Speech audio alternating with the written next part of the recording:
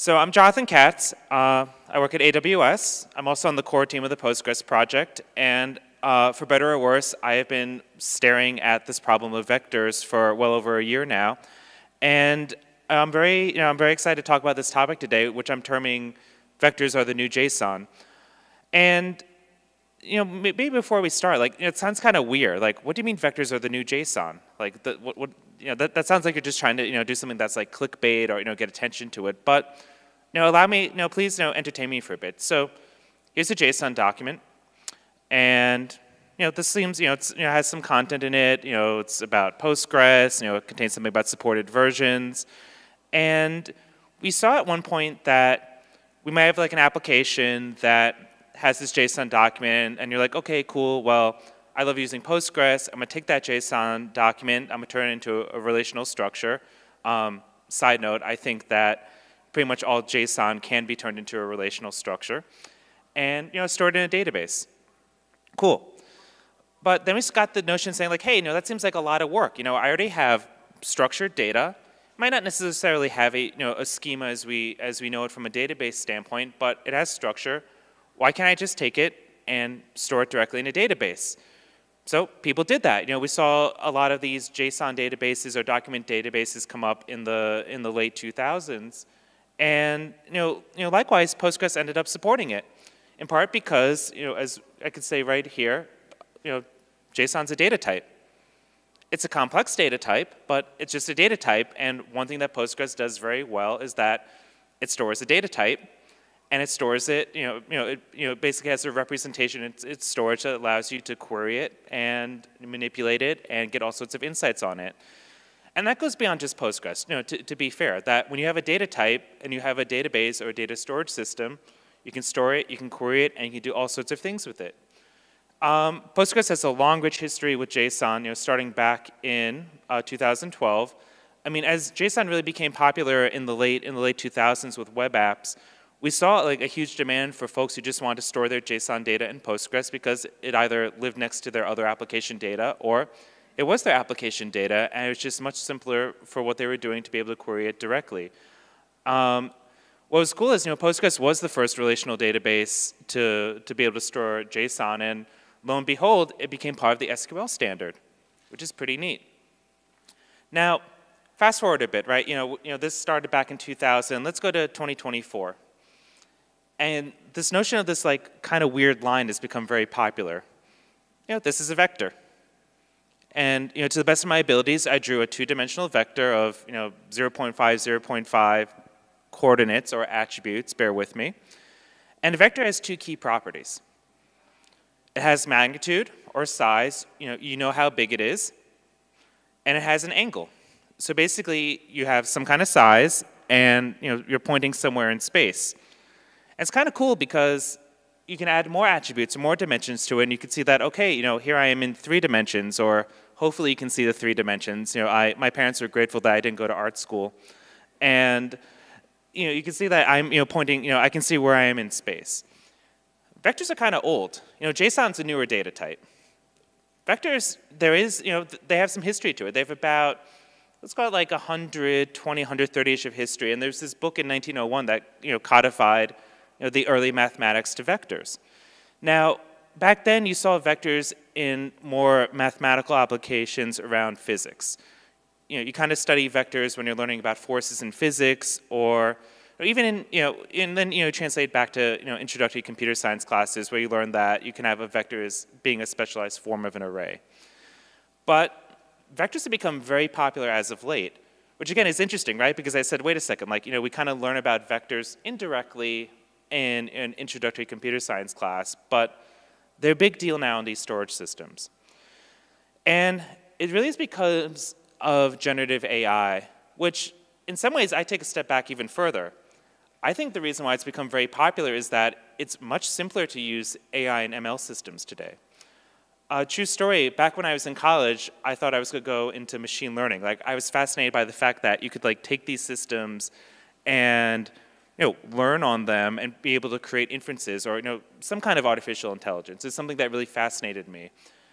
But at the time, I was looking at all the research going into machine learning, and I was like, oh, everything's ad hoc. Whenever you want to do something, you have to build your own model. It takes time to train it. It's very exhaustive. I'm impatient. I'm going to go into the startup world. I'm going to build web apps, yada, yada, yada. And of course, why I kick myself is I didn't have the foresight to see that this would be commoditized, that using these models would be as simple as making a REST call. And that's really the transformation in many ways, is that yes, these models are much smarter and they're able to get these inferences that are much deeper today, but they're so accessible. Like, we can use them very easily. Like, we can just go right now and, you can probably go in right now and have one of these models build out the talk that I'm giving right now. And that's really cool. But the other key thing about what we're seeing with, the big foundation models is that they're trained on public information or information that is widely distributed. I like to think of like the entire internet as being that kind of database. But there's a lot of information that's in private databases. Information that you've been collecting for your applications or whatever things that you're doing that the foundation models don't know, but yet there should be a way to be able to take that information that you have in your database and be able to use these foundation models to be able to build that generative AI experience or that richer, add a richer AI experience to your applications. And the example I like to give is something called, the technique that's become very popular is retrieval augmented generation, which I'll explain in a second, but I'll start with an example. So when I first built this out, I was sitting in my in-laws' sunroom in Florida, and my father-in-law loves to collect all sorts of like Florida tchotchkes, that's like alligator heads, toucans, all sorts of kind of birds. So I'm like, okay, let's say I had a store that was selling tchotchkes. And I took the example of like a blue elephant vase, because blue elephants, I kind of like them. And it's like, okay, well, let's say I go to a foundation model, and out of the blue, I'm like, how much does this cost in my store? And the foundation model is going to be like, I don't know. I don't have access to the information in your store. I don't have access to that database. And that's where retrieval augmented generation comes in, which I'm just going to say RAG from now on, because I'm going to trip up over those words. But the idea with RAG is that you do have information in a private database that you can use to augment the model. So in this case, I have a product catalog, I have pricing information, I know how much a blue elephant vase costs, and when that question comes in, I can basically take that information residing in my database and put it into the, the foundation model to be able to trigger the response, to which I could say, oh no. Yes, a blue elephant vase does cost about $20. And that's the really cool part, is that you don't need to have to train your own foundation model to get that experience. You can take the information in your database and be able to augment that. Then the question becomes, that's great, how do I do that? And that's where the vector comes in. We basically need a way to be able to take the information in our database and have in some ways like a lingua franca or a universal language to be able to move the information from the database to the foundation model and back. And that's where this occurs in the RAG workflow. So RAG occurs in two parts. The first part is you need to be able to take your raw information, it could be unstructured data and what have you, and be able to create a numerical representation of it. And today that numerical representation is the vector. So that's that first part down here. The example here is like I have a bunch of PDF documents. Let's say this is like my store catalog. You have to do something called chunking it up, because the way these embedding models work is that they look over a subset of the information, and then they're able to assign that numerical representation to it. You put into the embedding model, and then you store it in a vector database, or we'll get more into that. So that's part one. That basically builds up your data set to be able to be used for RAG. Part two is, well, I got a customer. They want to know how much a blue elephant vase costs. They come in and they ask a question, how much is a blue elephant vase? So the next part is that you have to take that question and turn it into a vector. Because what you're going to do is you're going to do something called a vector similarity search in the database to find the things that most resemble your blue elephant vase. And you'll see like, oh, okay, I have a blue elephant vase. Here's the pricing information. Take that question, provide that additional context on price, send it to the foundation model, and then get that response that we saw before. So that's part two. So the vector is important in both parts, because that's basically linking that unstructured information, whether it's the information about the products itself or the question that's coming from the customer, and it ties it all together to be able to deliver the answer to the user. So that's pretty cool. So we'll hold questions at the end, please. Thank you. So that's RAG in a nutshell. And it's a fairly simple workflow, but there are some challenges that are presented, particularly with vectors. And in the case of RAG and generative AI, the first part is how long it takes to generate embeddings. Some of these things can take tens of milliseconds, hundreds of milliseconds, or depending on how busy the model is, maybe longer. And okay, maybe that's not so bad if you're doing this as part of asking a question, but if you're generating it or you need to generate it in real time, you don't want to go through your whole data set and have to generate these embeddings all at once. You want to be able to be able to cache them somewhere. The other thing is that they get to be quite large. A lot of the models, they return over 1,000 dimensions, here 1,500 dimensions, and the attribute, the individual dimensions of the vector are 4-byte floats. So that becomes quite large very quickly. Like one of these vectors is about 6 kilobytes. Again, you're probably like, Jonathan, like 6 kilobytes is not big, but imagine you have 1 million of these. That's already like 5.7 gigabytes that you have to store. Now, again, you might say like, Jonathan, that's not very big. Like I have like all these PDF documents that are much larger.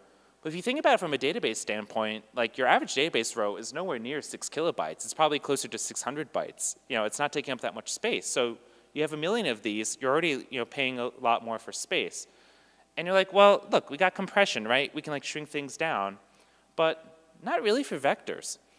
Because these are a bunch of random 4-byte floats. Like there's no patterns that you can use to shrink them down.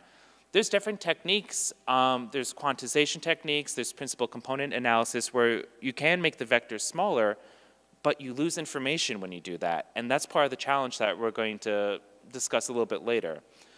So, all right. So we're already seeing that this is already pretty challenging, but what about querying them? The primary operation to compare two vectors is called, you're finding the distance between two vectors. You might hear it as a similarity search.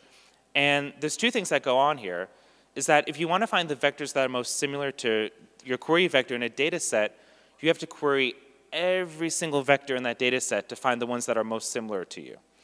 So again, you have 1 million vectors, you're doing a similarity search, you have to query all 1 million vectors.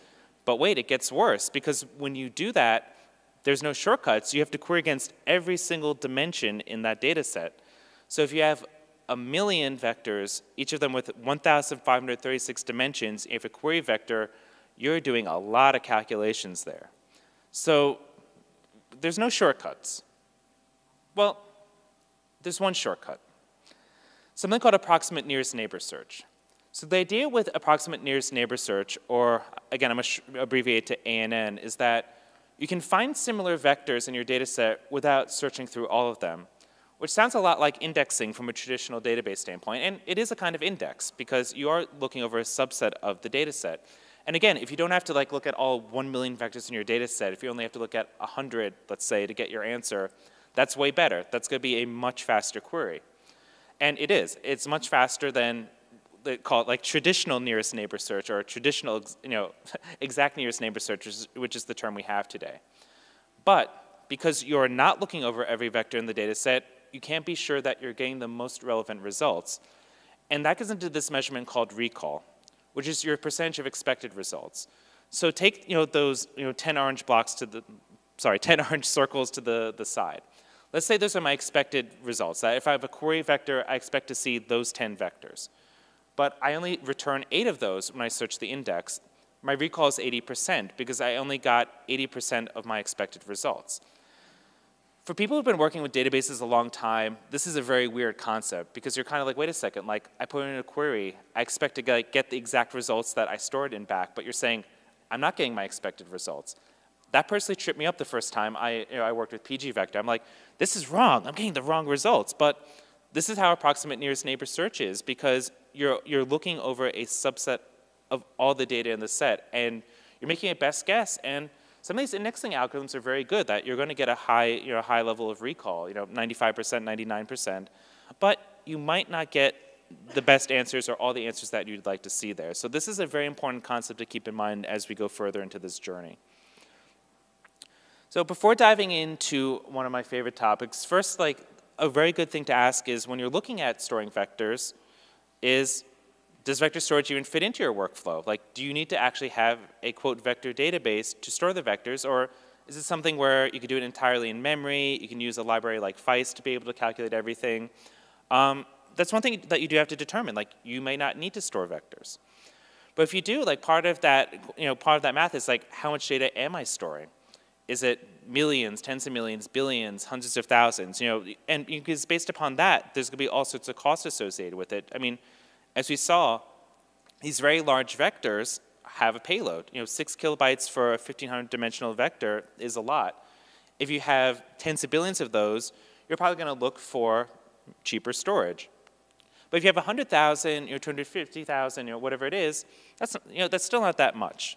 And then from there, you're going to decide, what makes the most sense for me. Like, do I want something that's high performance? Am I most interested in 100% relevancy? Like, I always need to do the exact nearest neighbor search. And ultimately, what is my budget? And from there, like, once you understand which attributes are most important to you, then you can make designs for your vector database. Traditional things like schema design, which is my favorite thing when working with a database. And you can determine, like, what's your indexing technique you're going to use. Do you need an indexing technique? What's your target query time?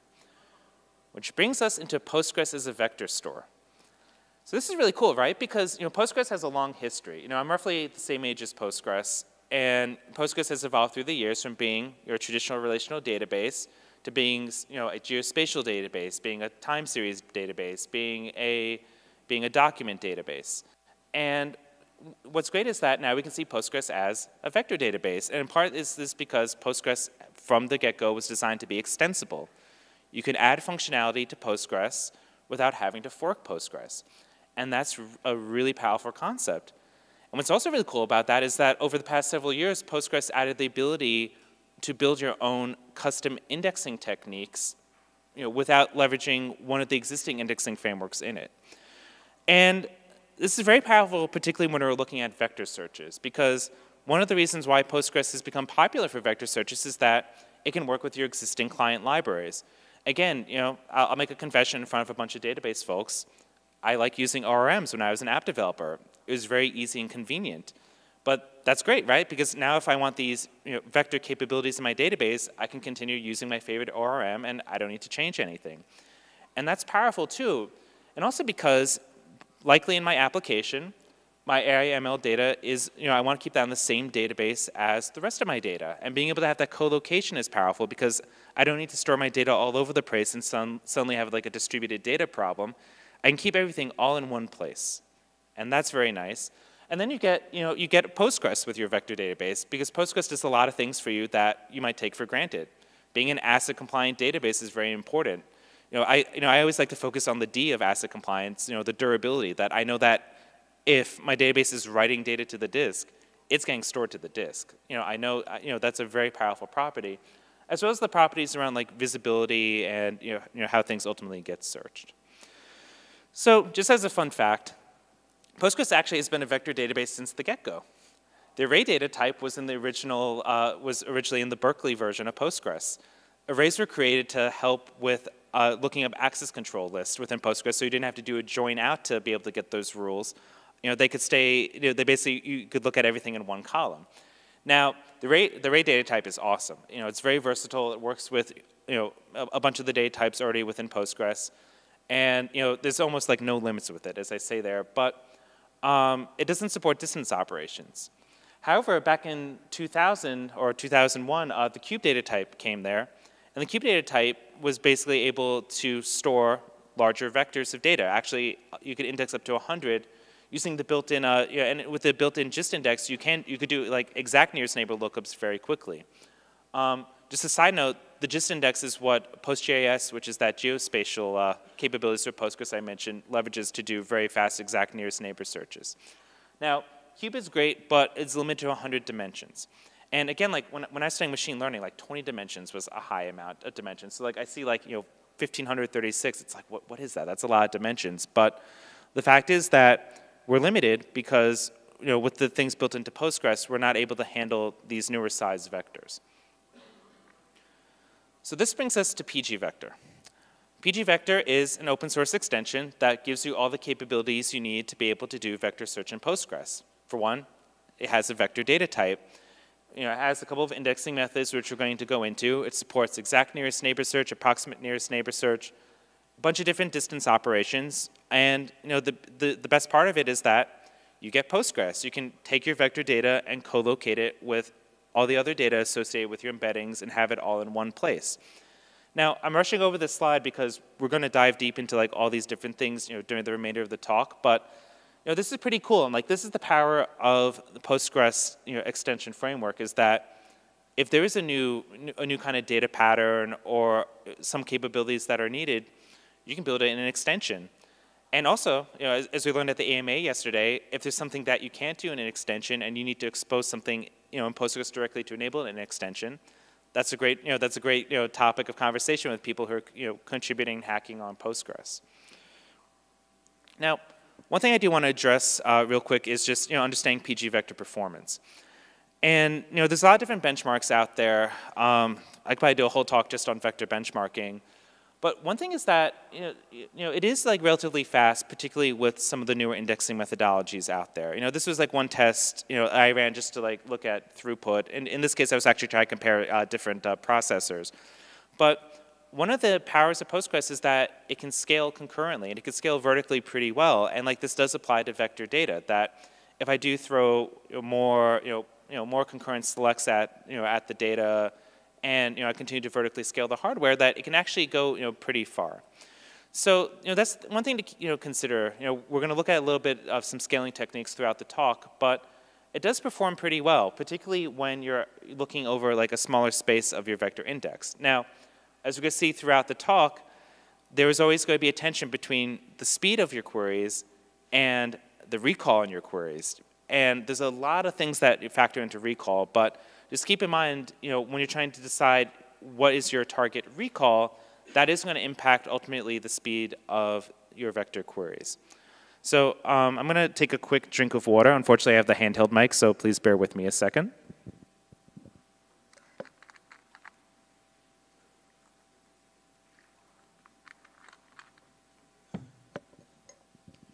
And now I have modeled how I can drink from a bottle of water.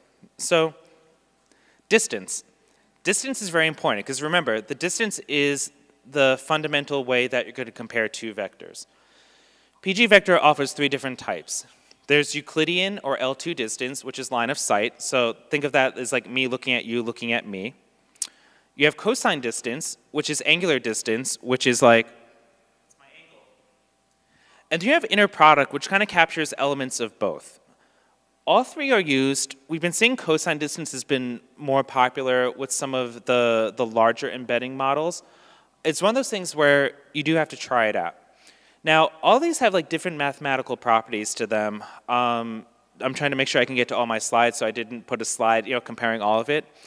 But one key thing when you're designing a vector database or a vector indexing and search system is that you want to cheat wherever you can. And when I say cheat, you want to reduce the amount of compute wherever you can, because they're costly operations. And in particular, a lot of these operations have division, and division is like the worst of all the operations. That's still to this day the most one of the most expensive compute operations. And that's where there's this trick. There's something called the unit vector, which is basically if you take all your attributes and you find the magnitude of it, it comes out to 1. You might also hear it as called as normalizing a vector. So when pgvector stores a vector, when it stores it in the vector column, that column is going to be stored as, it's going to store the vector as you insert it.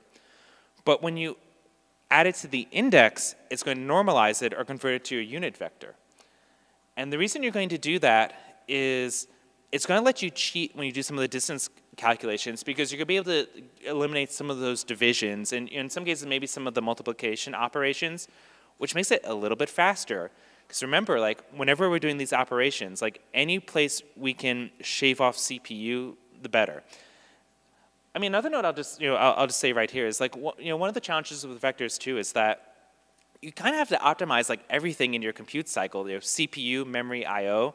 I like to say it's just really a nasty data type, because there's so little shortcuts to be able to speed things up that like any shortcut that you can get, like just take it. And this is a popular technique, is storing the normalized version of the vector. The other nice thing about normalizing is that you don't lose information. But when you're looking, if you were to visualize the vectors in space, you could actually see them get like clumped a little bit too much together. And that becomes a little bit more of an issue when you're dealing with ANN indexing. Speaking of, pgvector provides two different ANN indexes, IVF flat and HNSW. So IVF flat is a cluster-based indexing method. We're going to look at both of these in depth throughout the rest of the talk. And what's nice about IVF flat is that it's relatively simple to understand. When you think about it, it's like, hey, I'm going to build clusters around a few lists. So define where my centers are, and then cluster my vectors around them. What's nice is that these indexes tend to be very quick to build, but they tend to be, you have to basically have all of your data preloaded up front in order to build them, in order to create the correct vectors. Okay, please hold your questions to the end of the talk. Thank you. So with HNSW is a graph-based method. So when you think about traditional database indexing, you store things in trees. Graphs are just a superset of trees. I like to call them slightly more complex trees. And the way HNSW works is that it organizes vectors into neighborhoods. So the idea is that when I'm trying to place a vector in the index, I'm trying to find the vectors around me that are most similar, and I might say find me the 16 most similar vectors. Once it does that, you create links to all those vectors around your neighborhood. And what happens is when you do the search, you trace these neighborhoods to be able to find these strong clusters, and more likely than not, you're going to find the vectors that you're most similar to.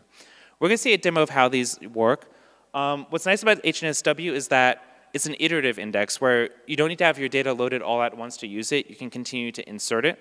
But it does have a much higher build time than IVF flat. So I'll give the cliff notes, which search method do you choose? It's a little bit complicated, but there's one simple one that if you need 100% recall, you got to do an exact nearest neighbor search.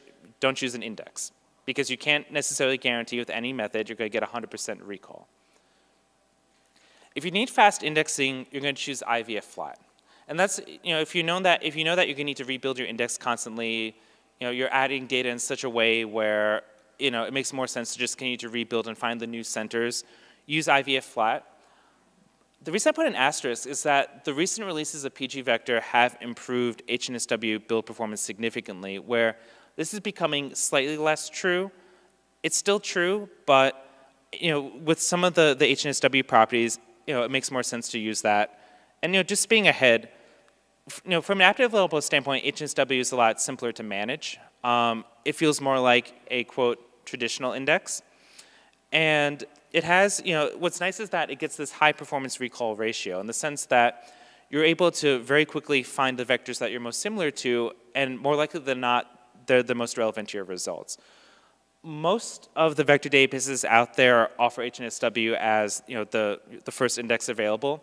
There are reasons to use both. This gets into a deeper discussion, and I've seen people implement IVF flat in their production systems, and they're very happy with the recall and performance. So in some ways, the answer is test and see which makes the most sense from you. I'd probably recommend starting with HNSW because it's a little bit easier. But again, you have choice. I think that definitely helps, particularly because there's a lot of other factors that go into recall beyond just what indexing strategy you use, such as your embedding model.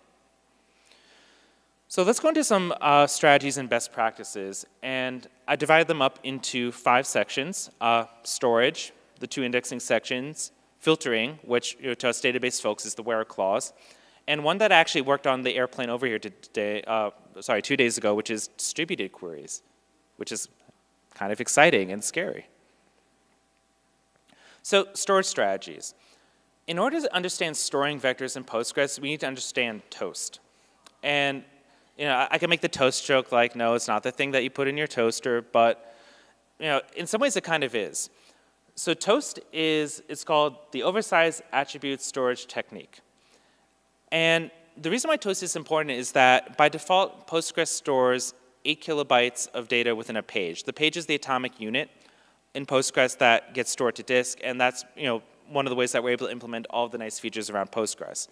But we have data that's larger than that, text being the first example. And toast was designed to be able to store data that went beyond 8 kilobytes. I believe you can store up to 1 gigabyte of data in a single toast row. I think that's correct. If not, I apologize. But by default, if you have data over 2 kilobytes, Postgres toast it, which is going to happen quite frequently with these large vectors, that you have a 510-dimensional 4-byte float vector, it will be toasted, and anything beyond that. So let's understand like what happens when we toast it. Because again, for like a lot of us, like we've never considered toast, other than the fact that it just works up until this time, but it's going to impact us. So Postgres has 4 different column storage types which impact how it gets toasted. The first is plain, which basically says store the data in line. But keep in mind, if you use that, you're only allowed to store up to 8 kilobytes of data, which is roughly a 2,000 dimension vector. There's extended, where data is stored and compressed in your toast table. This was the default in pgvector before 060, but keep in mind, there's that magic word compressed. I thought we said we couldn't compress vector data, and that's correct. We're basically wasting time trying to compress it to figure out, like, oh no, we can't compress it. In fact, it's actually going to generate something that's a little bit larger, and ergo, we're not going to compress it at all, which led to the adoption of external as the default storage type in the newer versions of pgvector, which you'll store it in the toast table, but it won't attempt to compress it. So we'll save some CPU cycles, because again, every bit of CPU we can save, we want to save. And finally, there's main, which just for completeness, it's here, not super relevant to vectors. Now, why am I spending so much time on toast? Because it can impact your performance. So here's a, Postgres has had query parallelism since version 9.6, and it's a wonderful feature, and particularly if you have to do a lot of these vector computations in an exact nearest neighbor scan, you're going to use it. So I had a data set, I think it's 1 million, I can't read, it's either 1 million or 10 million, I can't tell, I think it's 1 million, but it's like, hey, do an exact nearest neighbor scan on 1 million 120 dimension vectors. Cool, I'm gonna give you 6 parallel workers. So let's do the same thing on 1500 dimension vectors, and it says, cool, I'm gonna give you 4 parallel workers. That seems wrong, right? Like, wait a second, this is much smaller. Why am I getting only 4 parallel workers here? And that's kind of like a gotcha. Because these vectors are toasted, when Postgres is doing the query planning, it's basically seeing, the toast table is actually a separate table. So it does the query plan, it looks at the main table. It's like, there's not that much data here. Because like all the data is in like a different table, and it's not considering that in the query plan. So that's a gotcha. And like we need to make some plans around that, because one of the big differences between this and how toast was originally used is that the vector's in your hot path of your query. Like it's being used for serious workload. So there's some ways around this to make your life easier. One is use plain storage. If you know that your vector's not going beyond 2,000 dimensions, you can store it in line.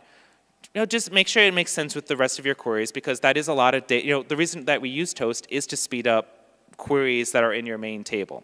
So, but if your vector query is the raison d'etre, or the reason that you have that table, it may make sense to keep it in plain storage.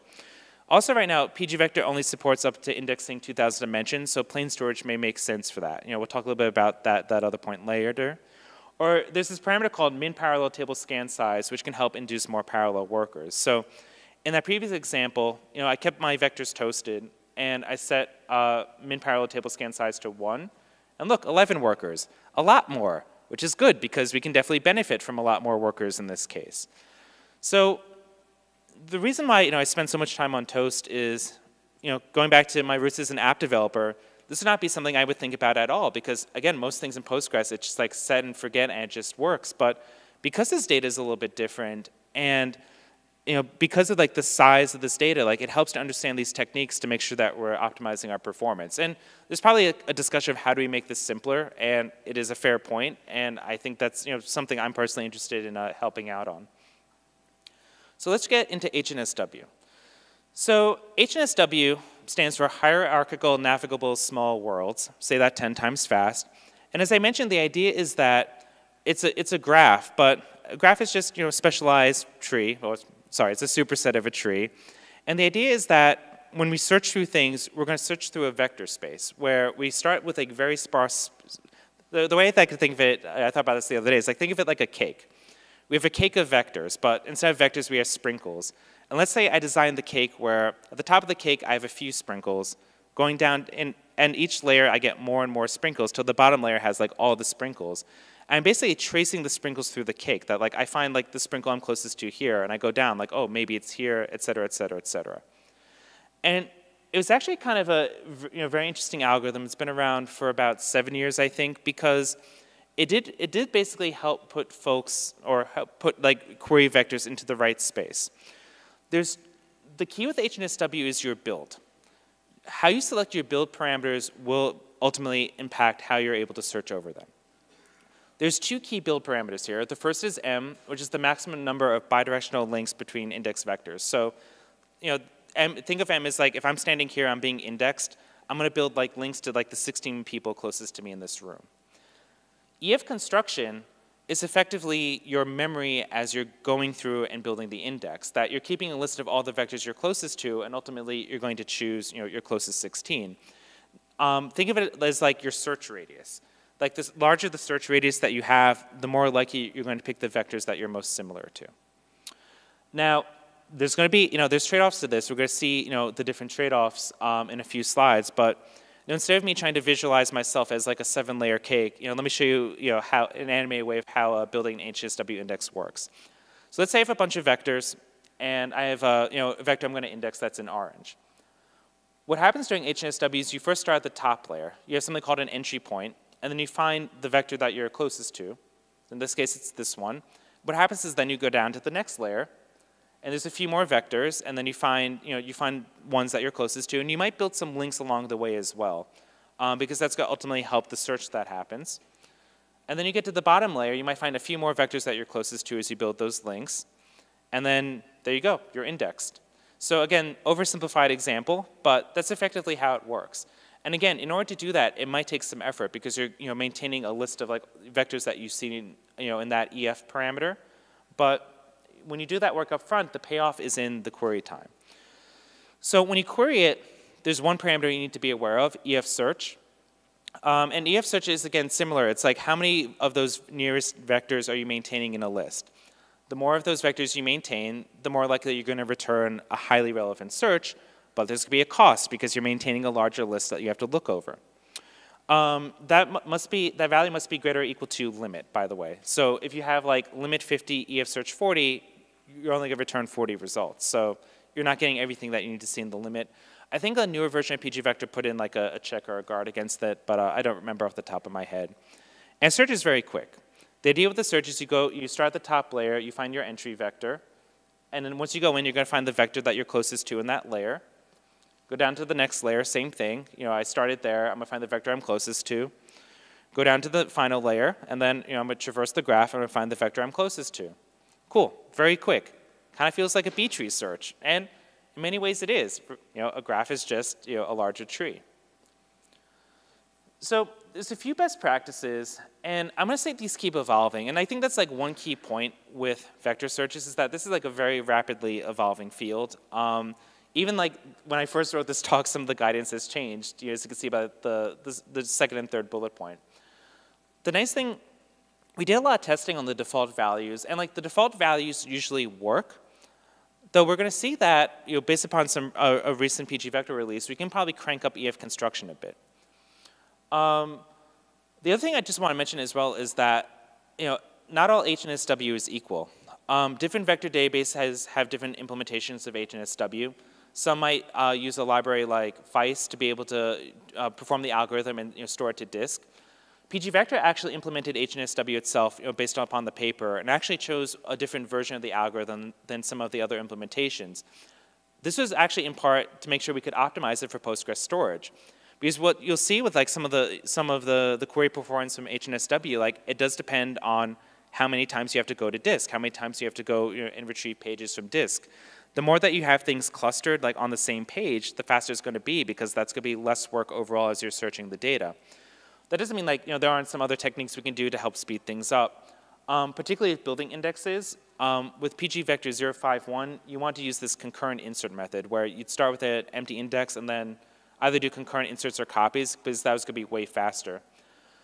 pgvector 060 added the ability to do parallel builds. So you could preload your data and then do use parallel workers to build the index. And based upon some early testing, that's looking to be a little bit faster than the concurrent insert method. I will note that there was a commit earlier this week that's targeted for pgvector 062. That's going to work much better for very large data sets. I was actually trying to build a billion data set with like 128 workers, and I was noticing like, oh gee, this is not going as fast as it could. So Andrew Kane, who's the primary maintainer of pgvector, within a few hours found a locking contention issue and solved it.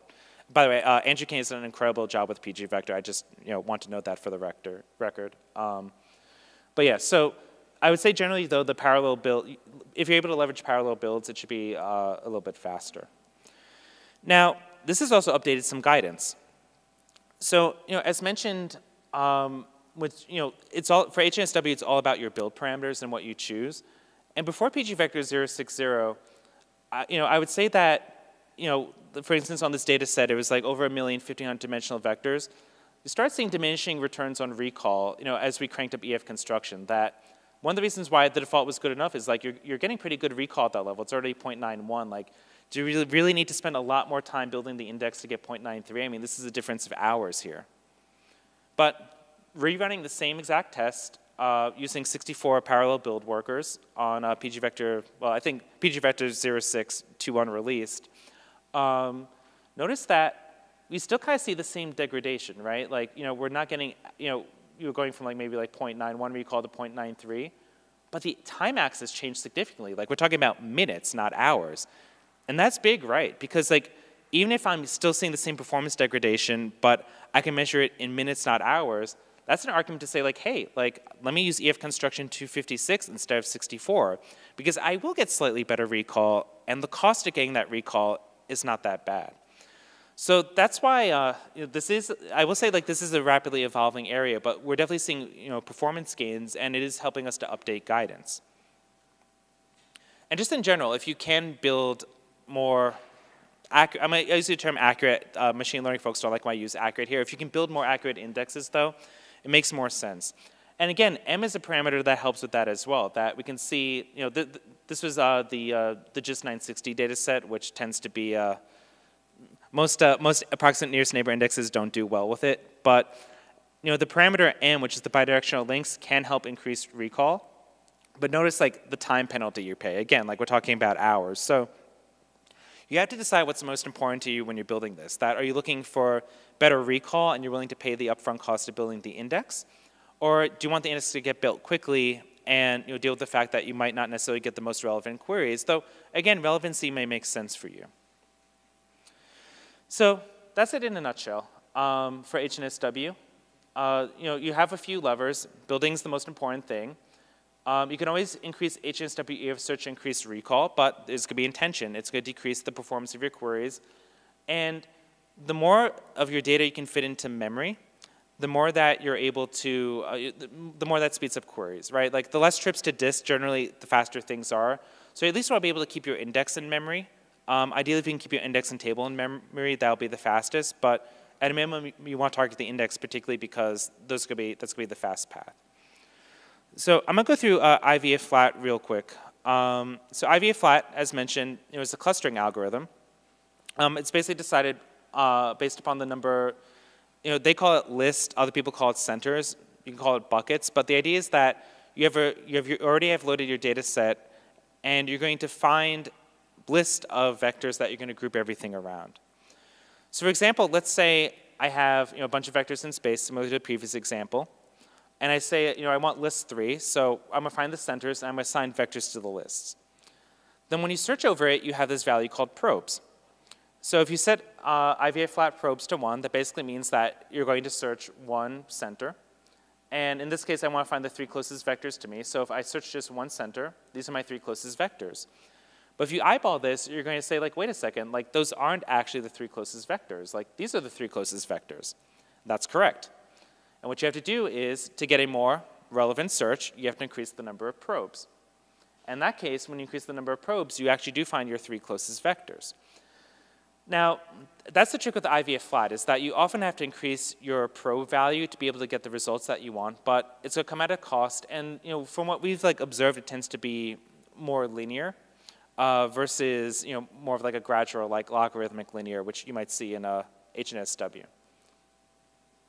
So there are some performance strategies, which is, if you want to increase recall, increase IVA flat probes, but it does decrease performance. And I think that's been the general complaint with IVA flat, that often, based upon how things get clustered, that you do need to increase probes and impacts performance. But it's kind of like, you can actually have an IVA flat index outperform an HNSW index, because if you're able to get your list small enough and you actually get the most relevant clusters, you're going to outperform HNSW because it's going to just be like very, very quick queries. But again, I think the trade-off becomes like, do you want to spend all your days, tuning vector indexes, or do you want to build your application? So it depends where you want to spend your time. You can also induce indexing queries by lowering random page cost. Again, as an app developer, like I had rarely looked at costing parameters in Postgres until I started looking at vector indexes. And finally, you can set shared buffers. Oh, sorry, not finally, but you can set shared buffers again to keep as much in memory as possible. And if you're looking over a lot of lists, you might want to increase the work memory parameter on a per query basis. So work memory is basically how much of your working set you're going to keep in memory before it spills to disk. Because if you spill to disk, there's going to be a penalty to that because you're pulling things in and out of disk to be able to perform operations. So let's say like you have 10,000 lists and you set probes to 1,000. You might exceed Postgres default working memory, and then you're dealing with that swap going between memory and disk. So best practices. So a lot of these I took actually from the pgvector repo in terms of how you choose the value of lists. There's an art and a science to it.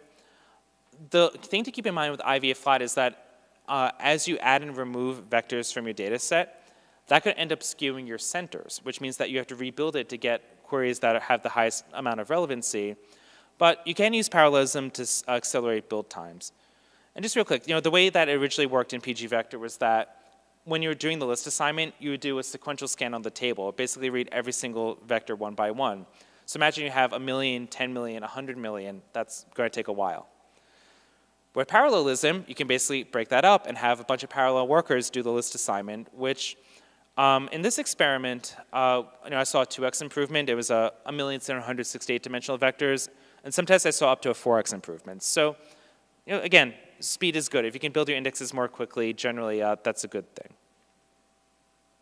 Filtering. Filtering, I think, has been the hot topic for the past, let's say, 3 to 6 months in general for vector databases. And I kind of chuckle again as with my database hat on, because this is what Postgres does. You put a where clause on something. You filter everything out. But it gets a little bit weird with vector queries. Like everything with vector queries, it gets a little bit weird. So if I add a where clause, the first thing that might happen is Postgres chooses not to use the index, and it's like, fine, I'm going to do sequential scan. So suddenly, when you thought you had a query that was returning in milliseconds, you have it returning in seconds because it scans the entire table and then does well, maybe it filters everything out, and then it you get the result of your query. It might then end up using a vector index, but you might not get enough results because your index might be on your entire data set, not on the filter, and it's doing the search based upon what vectors are you're closest to, but those vectors might not have the filtered attribute on them. If your back in this example, if your category ID is 7, and I return a bunch of vectors where category ID is 6, all those are going to get filtered out, and I'm not going to get the results that I want. Or the filtering might occur after using the index. There's actually one more thing that I need to add in here, is that you might end up using a different index to do the filtering, like a B tree on category ID, and then do the exact nearest neighbor search after, which actually might be totally fine, because if you get, say, like 100 results back, just do the exact nearest neighbor search. That's going to be super fast, and you're going to get the relevant results that you want. And I think that's what it is.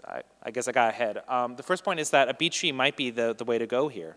You might not need an ANN index, and frankly, if you can use a B tree, that's much simpler.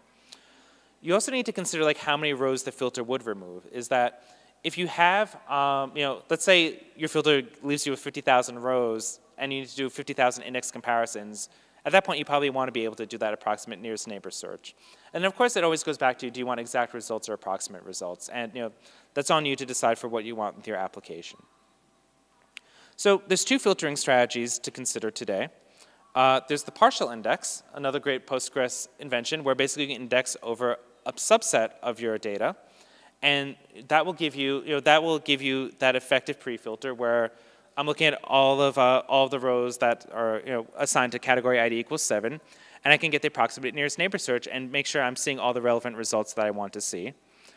Or I can partition my data if you have a clear partitioning strategy. But just be careful how you partition your data and do an approximate nearest neighbor search. Because if you have multiple values that match your filter within the same partition, you'll run back into the same problem we mentioned before, because you're searching over all the vectors in that index, and if you filter out too many that have the partition attribute, you might not actually get the rows that you want. There is a patch, actually there's several patches proposed for pgvector right now to do the equivalent of multi-column indexing, which is another kind of pre-filtering, which might simplify this from an app developer standpoint. Not committed yet, we'll talk about that in a second, but there's definitely more work on this. I'd say this is still one of the areas that is being rapidly innovated on, just on vector databases in general. It's not just pgvector. So last but not least, I'm actually going to call this looking ahead a little bit, distributed pgvector queries. So I'm of the personal opinion that this is still scaling pretty well vertically on Postgres, but there may come a day where we need to be able to do distributed queries, where effectively, if you don't have enough memory on a single instance to be able to efficiently do your vector searches, you might want to be able to push that down to other instances and then do a final aggregate on a single instance.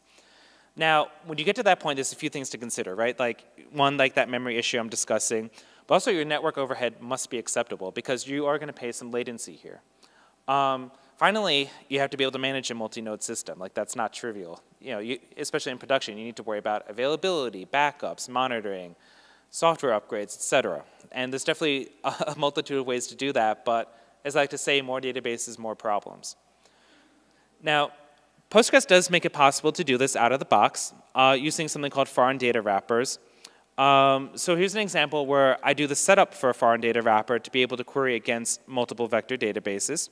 Sorry, multiple instances that contain vectors in them.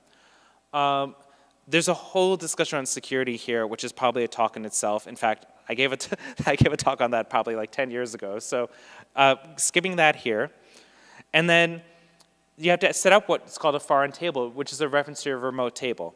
Now, what I did not show you was that I actually set up these tables on the different instances, and each of them had like 2.5 million vectors in them. So there's an additional step here, but I kind of want to show the layout here because, sorry, I should have gone back here. There's two key things to add when you're setting up the foreign server, which is you're saying like, hey, like these foreign Postgres instances have the pgvector extension loaded, and they're capable of asynchronous queries.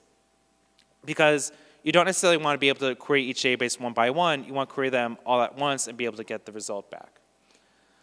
So I did that, and you can see like, hey, I'm actually able to do the foreign scan. But actually, I'd say this is hot off the presses because I'm still tracing it down. I wasn't doing asynchronous foreign scans. You can see, based upon the timing, that it was cumulative when I did the final search. The other thing I'm testing right now, which actually is looking very positive, is like, this is impact recall, and the answer so far seems to be no.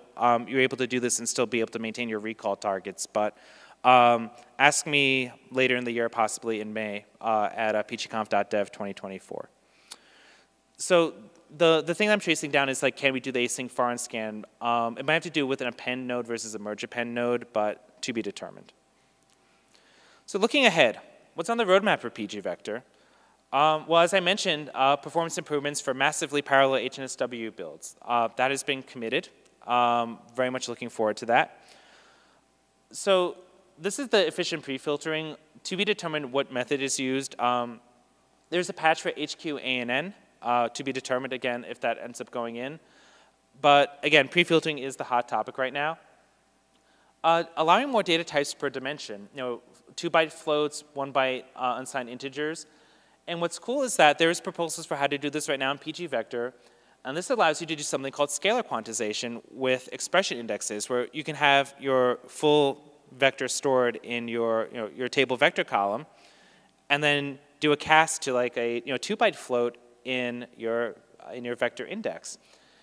And the powerful thing about that is that that lets us expand the amount of dimensions that we can index with pgvector.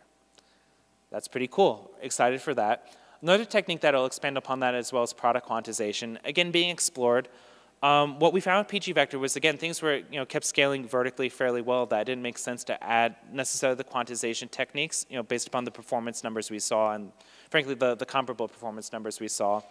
And being able to add parallel query. The nice thing about HNSW is that we really don't need parallel query. IVA flat could benefit from parallel query. HNSW, to be determined. particularly as you expand your EF search. Parallel query could have some benefits, but we haven't really seen much there yet. So in conclusion, like JSON, a vector is just a data type. And there's all sorts of like different storage and search techniques to consider around it, but fundamentally it's a data type, and traditional databases like Postgres are very good at doing these things with these data types. As you add vectors into your application, should you so choose, there's always going to be a design decision between your query performance and recall. And actually, I probably should add your index build time. All those are going to be in tension, and you're going to have to choose what your trade-offs are. Like, as far as I know, you're not going to be able to get everything. You can try, and maybe your data set's small enough where like you do get everything, but as your data sets grow, you will have to make trade-offs. And you have to decide what do you want to invest in. Is it going to be at your storage layer? Like, do you need super fast storage, or do you want something that's a little bit slower, based upon like just the pure size and volume of your data set? Do you want to get the largest compute instance to be able to like run super fast, massively parallel queries and index builds, or are you going to keep something that's a little bit smaller, and you might have to deal with the fact that you do need to make fetches to disk? And then you have to pick your indexing strategy. What makes the most sense? It tends to be, right now HSW is seemingly the default that people are choosing, but you have to decide what makes the most sense for you. And finally, this is rapidly evolving, that you have to plan for today and tomorrow. pgvector is pretty mature. I've already seen plenty of production deployments. I've also seen a lot of kicking the tires, which is completely fine, because I think people are kicking the tires on generative AI in general. But you do need to plan for the fact that it's rapidly evolving. Like, I think the foundational performance features are on pgvector minus like 1 or 2. And then from there, it really is off to the races. I think we're going to see even further innovations from that. So thank you, and we have a few minutes for questions.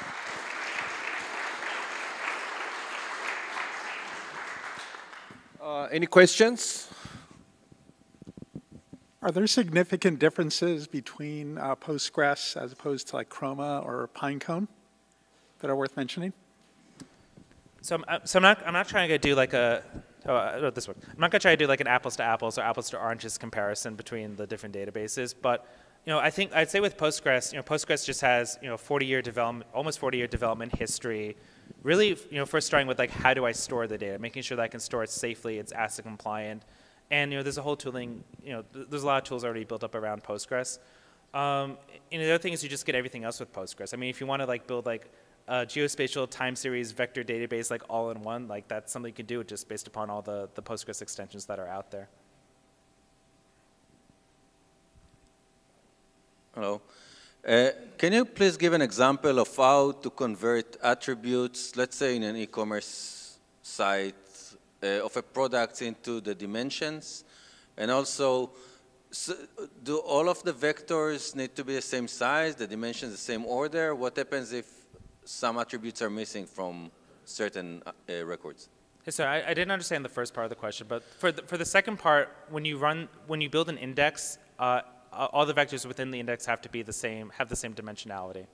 You can store mixed vector types within a Postgres database, even within the same column. But then when you build the index, you have to make sure all those vectors are of the same dimension. So the first one was, you showed in the example how you have dimensions of 0.5, 0.5, 0.5. Yes. How do you get to those numbers from the actual record that you're trying to compare? So is it like if I want to like introspect those numbers directly? Or is it like how did I make up those numbers? Yeah. Oh, so that was just an example I contrived. Like what's happening with the generative AI models is that I have like some text, like vectors are the new JSON, and I take that, put it into the embedding model, and it's going to generate the attributes. But that's basically about how the embedding model is defined and how it's able to do that. That's on it. Just final question. Yeah. And I can answer questions outside after. Yeah. Thank you.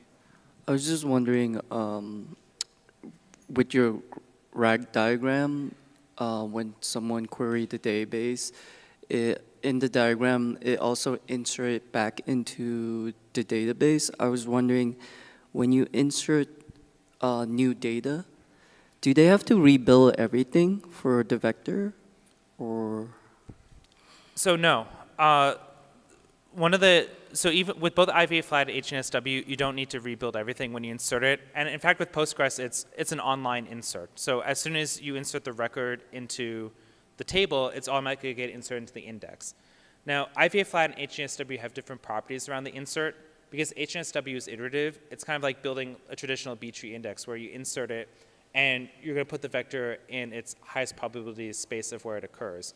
With IVA flat, because it's cluster-based, what happens is that you will insert it into a cluster, but over time, your centers are going to skew. So the centers you have represented are not necessarily the true centers anymore. In that case, you might want to rebuild in order to get better results. Thank you. Thank you. Thank you, everyone.